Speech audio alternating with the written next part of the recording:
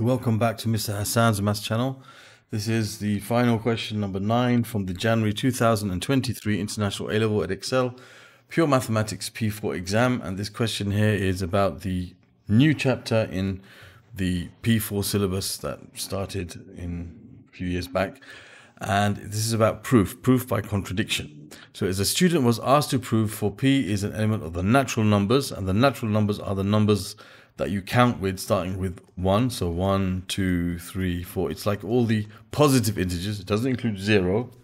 It's all the positive integers. The numbers that you naturally count with. If P cubed is a multiple of 3, then P must be a multiple of 3.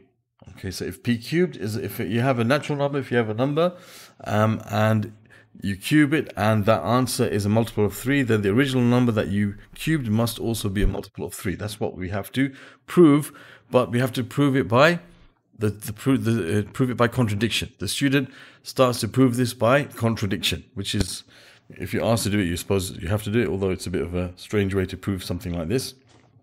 Proof by contradiction is normally used for things which are not easy to prove in this kind of direct way. But anyway, the start of the student's proof is by contradiction is shown in the box below. So the student is assuming the opposite of this, that there exists a number P, that there is a number P, okay, and P is an element of the natural numbers, such that P cubed is a multiple of 3, and P is not a multiple of 3, okay, so that when you take the number P, which is not a multiple of 3, and you cube it, you end up with a multiple of 3. So that's what the student is assuming, which contradicts the statement. It's saying here that if you cube P and you end up with a multiple of 3, P must be a multiple of 3. So we're going to assume what kind of negates that statement, and we're going to start with that. So the students started, they thought, okay, let's take a number that's not a multiple of 3. So 3 times k plus 1, where k is an element of the natural numbers. So basically, when you multiply k by 3, you get a multiple of 3. You add 1 to it. Of course, that's not a multiple of 3. That's 1 more than a multiple of 3.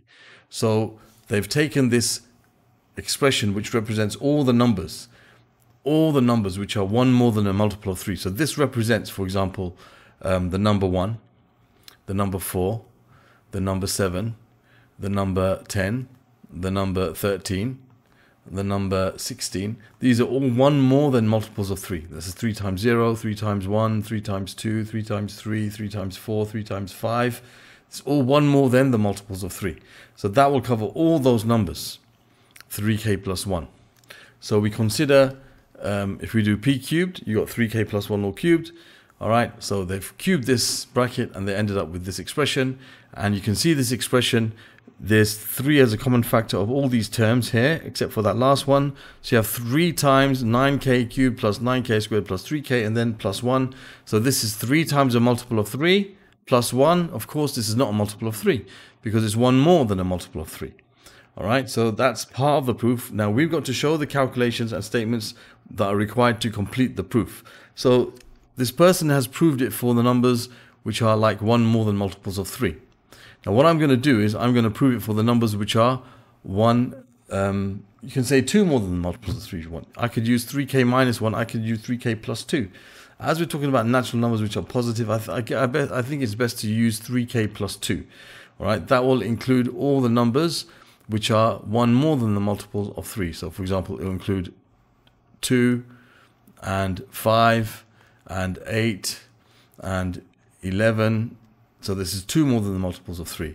And 14 and 17. So the only numbers that are missed out now are 3, 6, 9, 12, 15, 18. So we've included all the numbers that are not multiples of 3. If we now we say let P equal 3k plus 2, where k is an element of the natural numbers.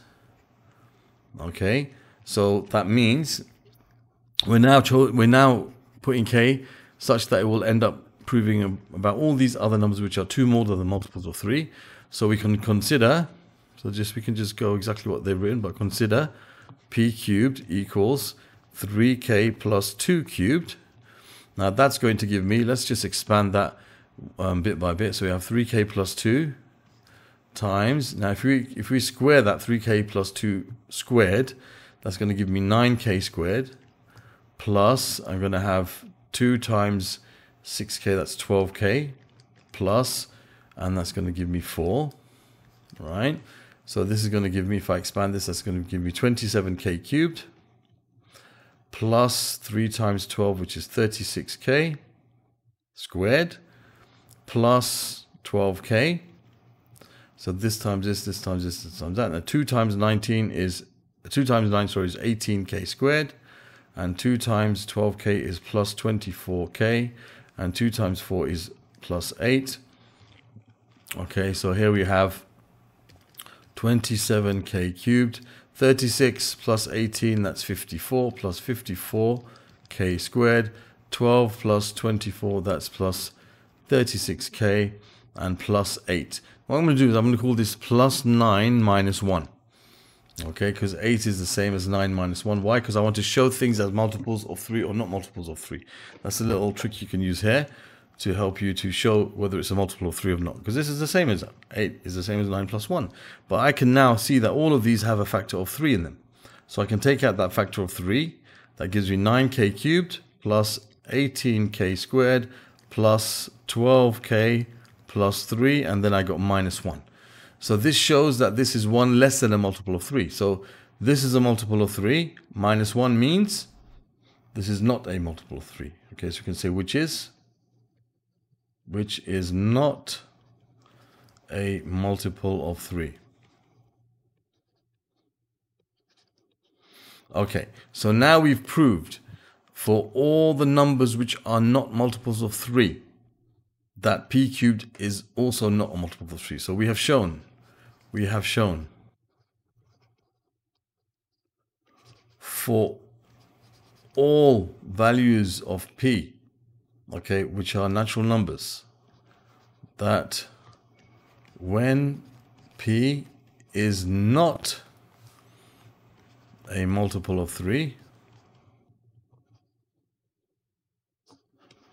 then p cubed is not a multiple of 3 either.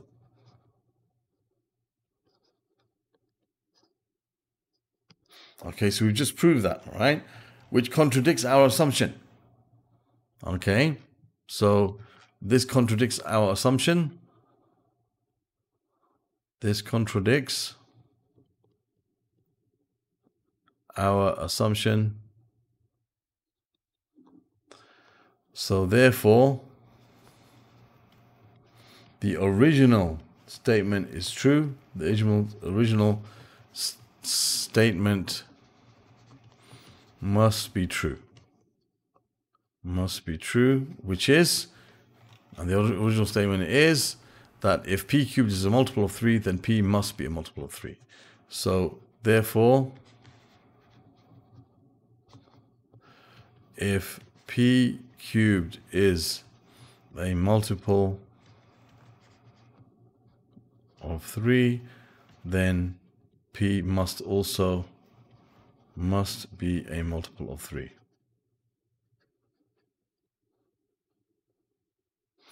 Okay, so if p cubed is a multiple of 3, then p must be a multiple of 3. So that's that proof by contradiction here. Okay, we've completed the proof. Right, so you must show the other cases, and we've shown it for all cases. Okay, all values of p which are natural numbers, okay, that are not multiples of 3. Okay, all right, that you end up with something which is not a multiple of 3. Which means the opposite is true, that if p cubed is a multiple of 3, then p must be a multiple of 3. That's proof by contradiction. Okay, that's part A. Now for part B. Okay, now for part B, it says hence, means using what we just proved, that if a number is a cube number is a multiple of 3, then the original number must also be a multiple of 3. That's what we just proved in part A. So it says, hence proved by contradiction that the cube root of 3 is an irrational number. Okay, irrational. Okay, so we have to prove by contradiction. So what we're going to do first, the first step in proving by contradiction is to assume the opposite. So we'll say assume, so we can make the assumption that the cube root of 3 is a rational number. Okay, we're assuming it's a rational number. Okay, and a rational number, what is the definition of a rational number? Okay, so first of all, we have to think about what that is. So a rational number is basically, and I'll write this down for us, a rational number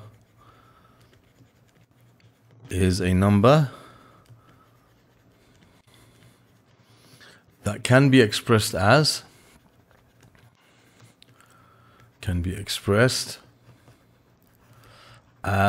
a ratio. A ratio means a fraction.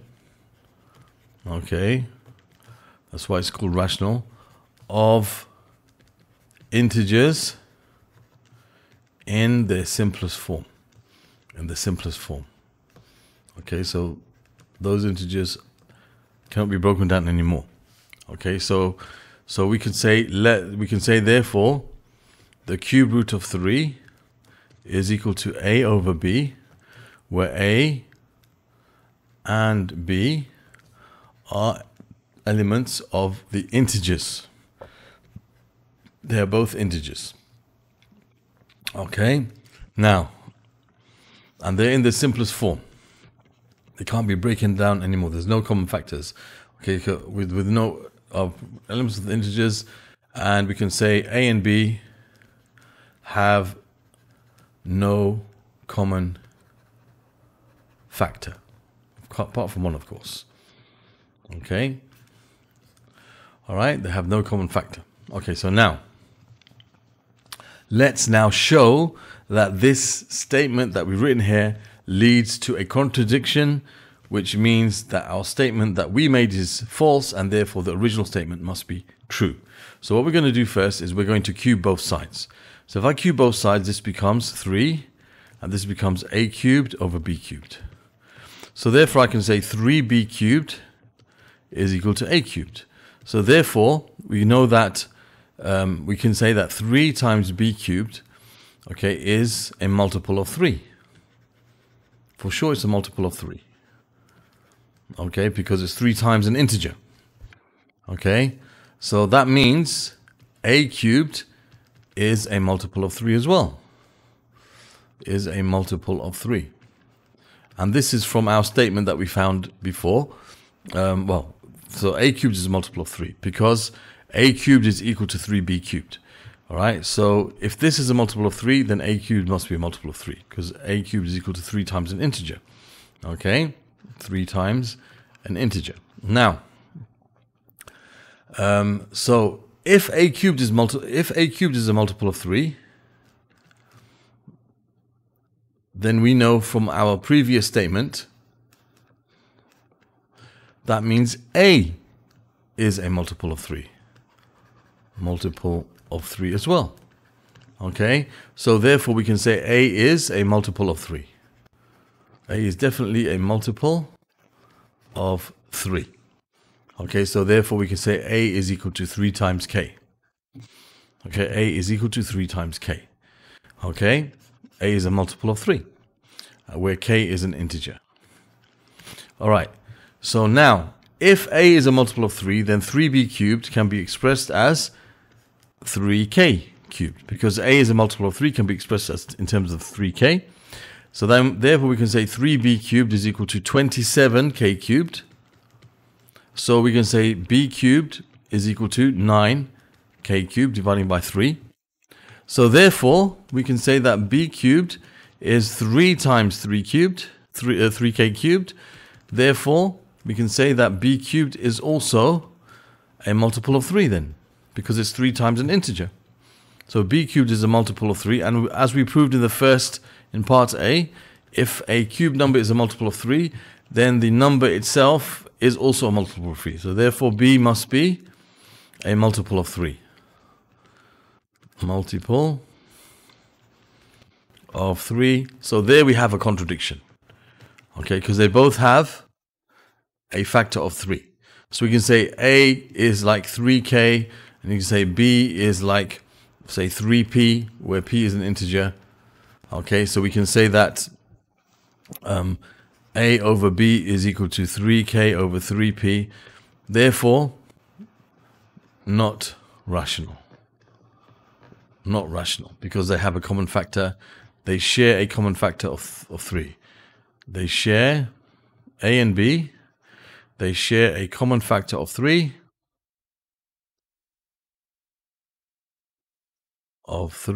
Therefore, the cube root of 3 is not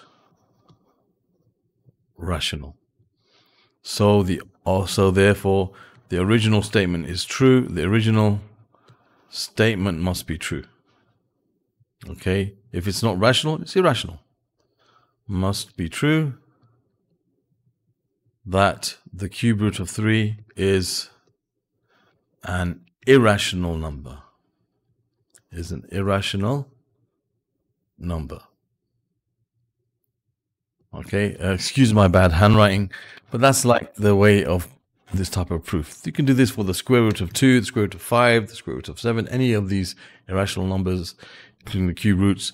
All right, so we've proved by contradiction that the cube root of 3 is an irrational number, and part of that proof, or part of the proof for this proof, is in the previous part where we showed that when you have something that's cubed as a multiple of 3, then the original number itself must also be a multiple of 3. Okay, so that concludes this question and concludes this paper. Other questions from this particular paper can be found in the playlist that will appear in this region here. Other questions from the topic of proof by contradiction from P4 in the playlist over here. You can subscribe to my channel by clicking on this link, and you can watch the video that will appear over here, the link for it, which will help you to find what you might be looking for in my playlists. Thank you for watching, and see you soon.